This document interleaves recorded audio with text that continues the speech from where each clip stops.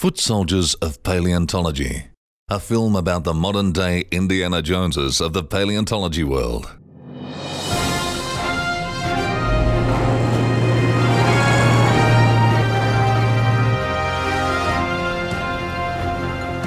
Since the first dinosaur fossil discovery, the world has been fascinated with dinosaurs.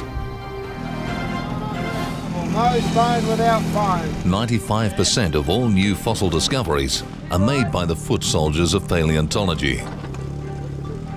Call them dinosaur hunters, or fossil collectors, or amateur paleos.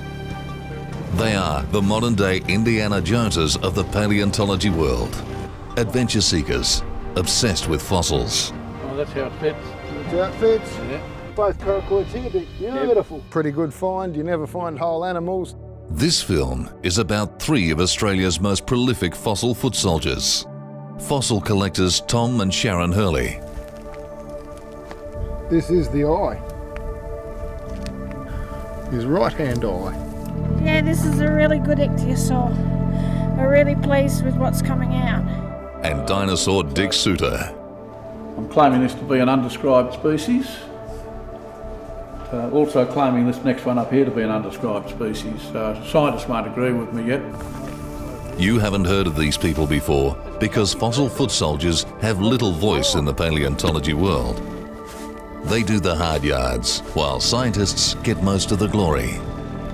You just got to chisel away, chisel away. There's the vert run. This is one of our best chances ever of finding a head. This looks like it was probably predated by a big animal, a chronosaur. This is a map of the last inland sea from 100 million years ago. Quite a mixed fauna in it, different types of marine reptiles, chronosaurs, long-necked plesiosaurs, short-necked pliosaurs, ichthyosaurs and turtles. And this is the reason why we're finding the marine reptiles and also some dinosaur material in the marine outcropping. Fossil foot soldiers are the unsung heroes of paleontology, and in this film, they share their secrets, knowledge, and lifelong fascination with fossils. And in dry years, the ground opens with huge cracks, and in wet years, they just close again, and these rocks break up, and over the years, they work their way to the surface. That's how we find them. This one's already made it 150 mils up off of the slab already. This was the first truly great fish fossil that I'd ever found.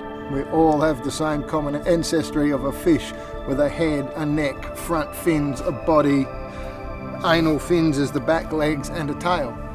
I've seen this desert wet before, but I've never seen water from horizon to horizon to horizon. This is mad. I've been a crook all my life. Just hasn't been caught.